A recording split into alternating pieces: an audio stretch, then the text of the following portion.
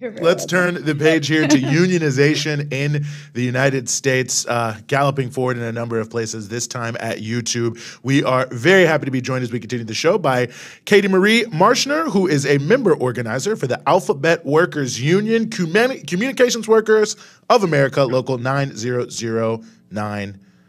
Katie, thanks so much for being with us. Hi, thanks for having me. Well, it's great to have you here with us. And I mean, I think some people certainly saw this story towards the end of last month. YouTube music workers, 41-0 voted to unionize. Talk to us about, who are the YouTube music workers? What are they doing? And why did they want to unionize in the first place? And, well, maybe give us that framework. Sure. I think it's important to, start with distinguishing ourselves from full-time Google employees. Our group that unionized is actually a group of subcontractors through a company called Cognizant. And that's like a very typical model for large tech companies. They have their full-time employees. I think we see a lot of what their workplaces look like, big lavish offices in downtown of really nice and desirable cities. But there's like a whole shadow workforce that these companies also utilize, and they're in the form of subcontractors, temporary workers, and vendors. And I fall into that category. So we are a pretty hidden workforce. I think it's really easy when you use these types of platforms like Spotify or YouTube Music, Netflix, anything like that, to just think that these things kind of run on their own, like some developer designs them and then they just kind of run. But there's actually like a group of, hidden workers that are ensuring that you receive the highest quality product possible. So we fall into that group. We decided to unionize because we learned that there was a union that we could join. So we were reached out to by a full-time employee, just letting us know like there's a union and temporary vendor and contract workers are allowed to join it. So we started attending meetings, started hearing about other issues that people were unionizing around, and realized pretty quickly on that we had a really good case. We had some issues around pay. We were all hired remotely during the pandemic. There were only about 8 people who ever worked in a physical office, and then the team grew to about 68 over the course of the pandemic. And we were starting to get, whispers about a return to office. And for most of us, we are not making enough for a commute to be feasible. The office is located on the outskirts of Austin, pretty far away from where most people live. If you live in Austin, there's the issue of childcare, all those types of things. It just wouldn't be feasible. In addition to that, we also have about 20% of our workforce just entirely living outside of Austin. So either in surrounding areas in Texas, maybe they were hired out of state in Florida or in California. And the company basically said, if you don't return on this date, you are abandoning your job. So we decided that we needed to form a union to protect our positions and to just have a say in these types of like major decisions that would impact our livelihoods. And when it comes to labor victories like this, it's obviously fantastic for the workers that are immediately impacted. But does this also maybe have a spillover positive benefit for like tech workers in general? I don't know. What are your thoughts on that? Yeah, I mean, I think we certainly hope so. Like, I think for a long time, people think of tech workers as, financially stable, again, working in really cool offices and in exciting environments. But we've seen the mass layoffs at Google and at other giant tech companies. And we know that the landscape is shifting.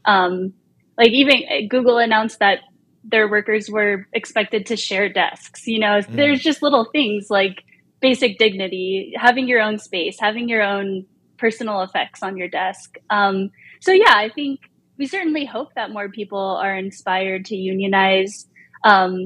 specifically the TVCs, the temporary vendor and contract workers. They are given less benefits. Their pay is significantly less. They're it's a two-tiered system entirely, and we hope that our case inspires them. We did win a joint employer status, so we were able to prove to the NLRB, the National Labor Relations Board, that Google is also an employer of us. And so we really hope that this is precedent setting and that people are inspired to follow suit and to establish these massive tech companies as their employer and to be able to bargain with them as well. No, I mean, I think that's critically important, especially the joint employer rule. I mean, it has a big impact on everyone. People who don't know this is McDonald's workers, same thing. I mean, there are all these big corporations that are trying to pretend they don't actually employ you however they can, so they don't have to actually find anything. And it seems like this is, and I think you're speaking to it to a degree. I mean, really, the reality versus the hype of the tech industry. I mean, it seems to me that the issue of de-skilling, the role of AI, the use of contractors, the abuse of the immigration system. I mean, that in many ways these are actually some of the worst employers. I mean, I even remember I had a friend who worked at a tech company and actually paid pretty well, and they were saying to me oh, I'm always here because we have this, we have that, and I was like, how long are you working every week? And they were like, oh, 90 hours. And I thought oh, well, it sounds good because they have a ball pit there. But then you realize, well, wait a second, they're actually taking almost your entire life. So it almost feels like the thing that I really appreciate about this win is it helps pull back the veil on, these big companies that I think many people feel are they're not the Fords, they're not the GMs, they're not these evil employers of the past. Yeah, totally. I think social media, it's really easy to think wow, what a cool company. Look at this office. There's massage tables and free kombucha. But yeah, those are historically traps to get people to not leave, to not take a lunch. We'll give you lunch. You stay at your desk, you eat, you don't leave. It's all kind of just a veil of okay, well, we'll squeeze more labor out of you if we just give you these small concessions. And in reality, there's so many studies that show people are more productive at home. Their mental health is better, which helps you be a better worker. We don't need these offices and we don't need free kombucha. We just need a living wage and freedom and flexibility and a say, just a say. My life should not change because of the stroke of a billionaire's pen, and that's just the bottom line. I've been a good employee. I have worked my way up through the small ladder that is available to me in this subcontracting world. I show up on time, I'm in all my meetings. So why is it that just because someone woke up and decided, hey, we want a little more control over these folks, do I have to put my dog in daycare all day and, let my basic necessities kind of go by the wayside with no even, I think it wouldn't be much of a different conversation, but it's also just there's no talk of a raise for folks.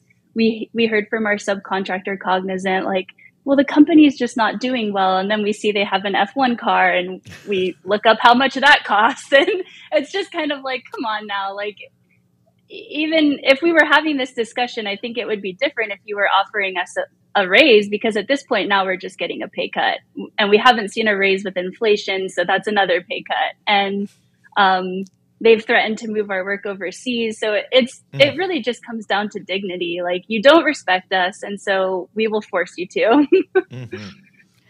You kind of laid out a few of the things that may be able to change now that you're unionized, but can you elaborate on that a bit? What can now, as unionized workers, you have rights to, and also what can you put your maybe that prevent is the right word, but there now will be obstacles in the way of being treated this or that way? Yes, absolutely. I think I guess it might help just to explain our case and the hurdles that are in front of us.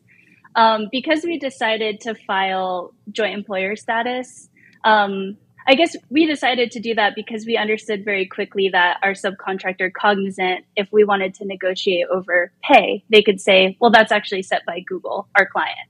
Or if we wanted to negotiate over work from home, they could say, well, Google's worried about security of their information. So that's why you have to be in an office. So we kind of realized like they're just going to scapegoat each other if we don't get them both here.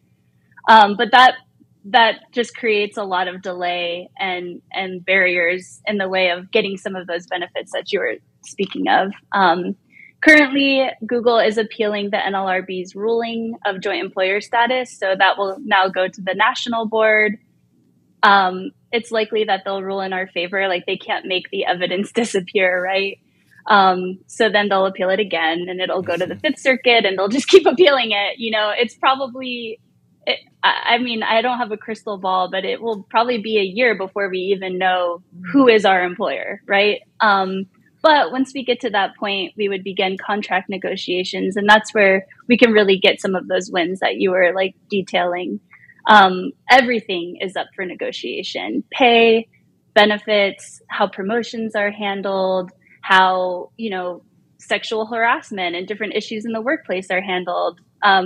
At the moment, we could reach out to HR and they hate us. I mean, they truly hate us. Like they treat us disrespectfully. They speak to us in like a really nasty tone. They don't take us seriously. So we'll have a say in how these things are handled, in our pay, in our working conditions, like where we work from. So pretty much everything. Like the sky is the limit once we get to that point, but there are a lot of hurdles that we have to cross before we get there, unfortunately.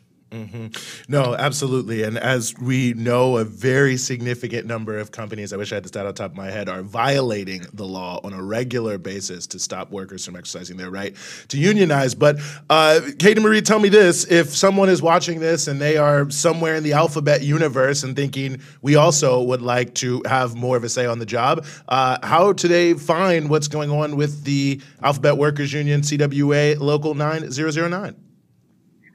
You can go straight to the Alphabet Workers Union website. It's alphabetworkers.org. There's information there. We have a Calendly. You can set up a meeting with an organizer. They'll sit down and hear about whatever issues you're facing and give you some guidance on where to begin. There's trainings that you can attend for free through the website. We have a code training pretty much every weekend. And in that training, you'll learn about labor history. You'll learn how to have one-on-one conversations with your coworkers and kind of the basic strategy around getting to a contract negotiation. So building out your organizing committee, having those one-on-one conversations, doing structure tests to see where people stand, getting cards signed. So there's a lot of free resources there and a lot of people who want to help. So that's a great place to start. Right on. Well, Katie Marie Marshner, member organizer for the Alphabet Workers Union, congratulations to you on the victory, and thank you so much for joining us here on The Freedom Side. Thank you. Thank you for having me, and thank you for the work that you guys are doing.